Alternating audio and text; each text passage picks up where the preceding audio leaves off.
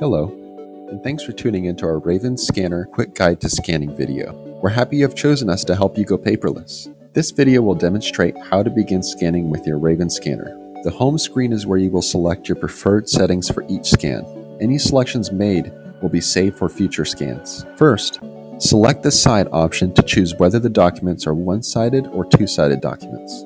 If they are one-sided, you can choose the face up or face down option depending on how you prefer to load into the feeder tray.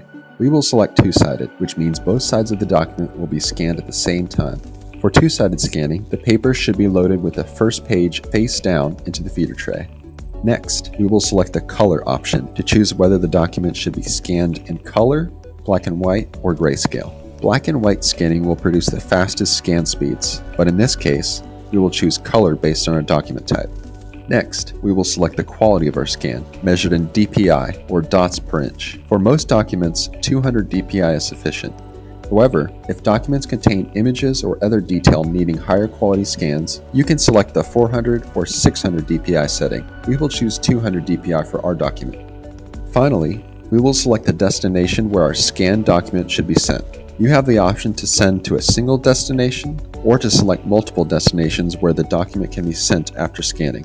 We will select our scan to our free Raven Cloud account and to our Dropbox account. Note that third-party cloud services such as Google Drive, Dropbox, Box, Evernote, or SharePoint can be set up by visiting raven.com/connect. We are now ready to scan our document by pressing the Scan button.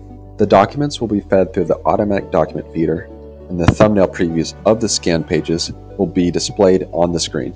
Tapping any of the thumbnails will take you to an edit view where you can crop, rotate, or adjust individual scan pages. We will skip edits for this demonstration, but you can watch our quick guide to editing tutorial for an in-depth look. You can also make final changes to your document from the thumbnail preview page before sending it to your destination. Choosing Add will allow you to scan additional pages and add to the same document. To remove pages, choose Remove.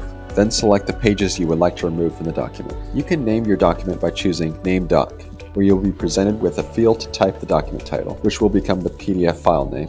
Finally, you can select to have all pages scanned as a single combined PDF document, or to have each separate page be its own PDF document by changing the dropdown. Once your document is ready to be sent, simply press the Send to Destinations button, and your documents will be sent to the destinations you selected.